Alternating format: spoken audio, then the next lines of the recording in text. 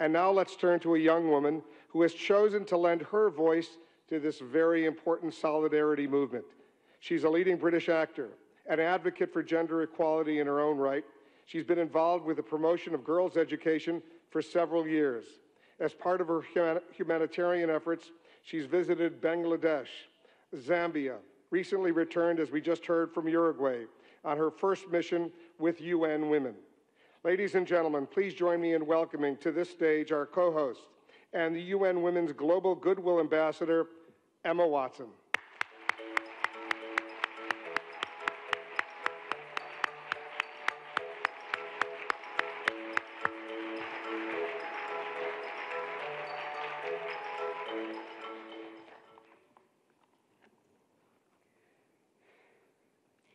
Your Excellencies, UN Secretary General, President of the General Assembly, Executive Director of UN Women, and distinguished guests. Today, we are launching a campaign called HeForShe. I am reaching out to you because we need your help. We want to end gender inequality, and to do this, we need everyone involved. This is the first campaign of its kind at the UN. We want to try and galvanize as many men and boys as possible to be advocates for change. And we don't just want to talk about it. We want to try and make sure that it's tangible. I was appointed as Goodwill Ambassador for UN Women 6 months ago. And the more I've spoken about feminism, the more I have realized that fighting for women's rights has too often become synonymous with man-hating. If there is one thing I know for certain, it is that this has to stop. For the record, feminism, by definition, is the belief that men and women should have equal rights and opportunities. It is the theory of the political, economic, and social equality of the sexes. I started questioning gender-based assumptions a long time ago. When I was 8, I was confused being called bossy because I wanted to direct the plays that we would put on for our parents, but the boys were not. When at 14, I started to be sexualized by certain elements of the media. When at 15, my girlfriends started dropping out of their beloved sports teams because they didn't want to appear muscly. When at 18, my male friends were unable to express their feelings. I decided that I was a feminist, and this seemed uncomplicated to me. But my recent research has shown me that feminism has become an unpopular word. Women are choosing not to identify as feminist.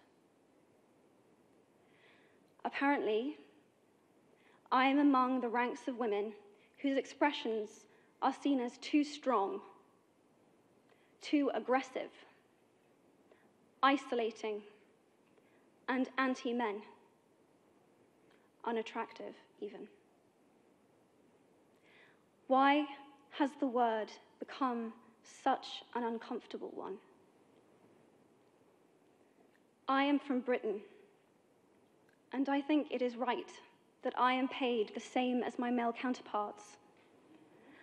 I think it is right that I should be able to make decisions about my own body. I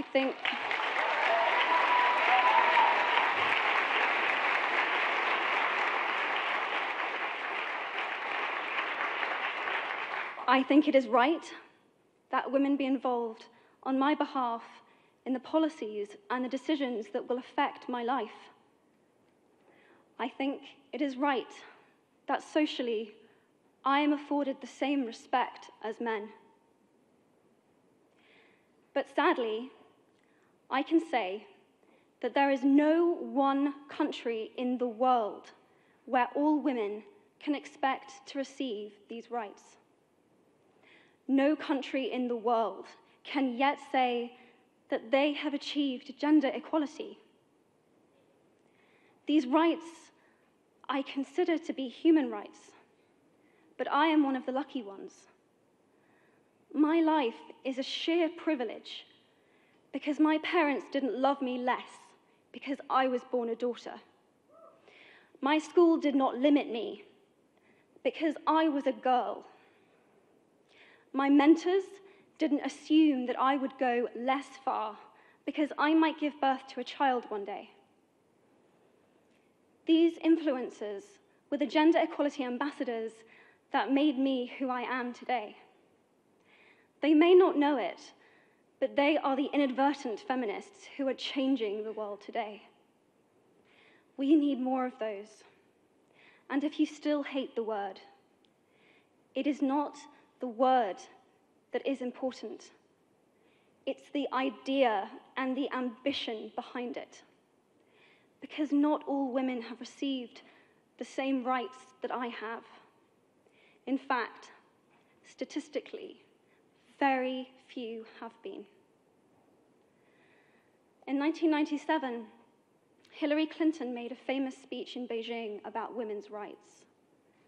Sadly, many of the things that she wanted to change are still true today. But what stood out for me the most was that less than 30% of the audience were male. How can we affect change in the world when only half of it is invited or feel welcome to participate in the conversation? Men, I would like to take this opportunity to extend your formal invitation.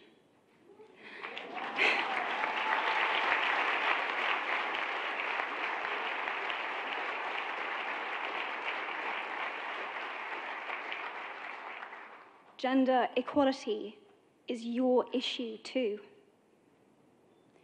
Because to date, I've seen my father's role as a parent being valued less by society, despite my needing his presence as a child as much as my mother's. I've seen young men suffering from mental illness, unable to ask for help, for fear it would make them less of a man or less of a man. In fact, in the UK, suicide is the biggest killer of men between 20 to 49, eclipsing road accidents, cancer, and coronary heart disease.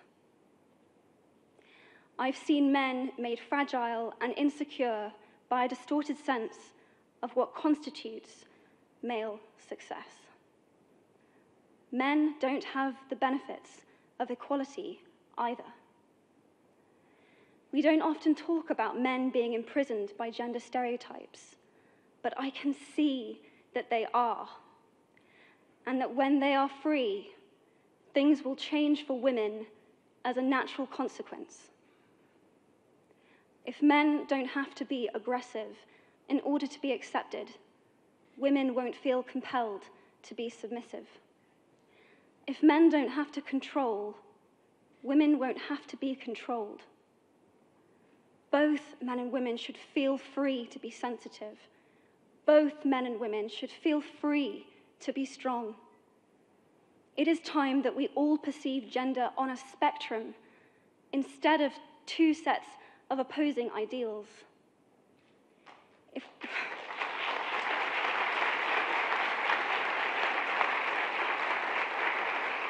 If we stop defining each other by what we are not and start defining ourselves by who we are, we can all be freer. And this is what HeForShe is about. It's about freedom. I want men to take up this mantle so that their daughters, sisters, and mothers can be free from prejudice, but also so that their sons have permission to be vulnerable and human too. Reclaim those parts of themselves they abandoned, and in doing so, be a more true and complete version of themselves. You might be thinking, who is this Harry Potter girl? And what is she doing speaking at the UN? And it's a really good question. I've been asking myself the same thing. All I know is that I care about this problem, and I want to make it better. And having seen what I've seen, and given the chance, I feel it is my responsibility to say something. Statesman Edmund Burke said, "All that is needed for the forces of evil to triumph is for good men and women to do nothing." In my nervousness for this speech, and in my moments of doubt, I've told myself firmly, if not me, who? If not now, when? If you have similar doubts when opportunities are presented to you, I hope that those words will be helpful. Because the reality is that if we do nothing, it will take 75 years, or for me to be nearly 100, before women can expect to be paid the same as men for the same work. 15.5 million girls will be married in the next 16 years as children. And at current rates, it won't be until 2086 before all rural African girls can have a secondary education. If you believe in equality, you might be one of those inadvertent feminists that I spoke of earlier. And for this, I applaud you. We are struggling for a uniting word, but the good news is that we have a uniting movement. It is called HeForShe. I am inviting you to step forward, to be seen, and to ask yourself, if not me, who? If not now, when? Thank you very, very much.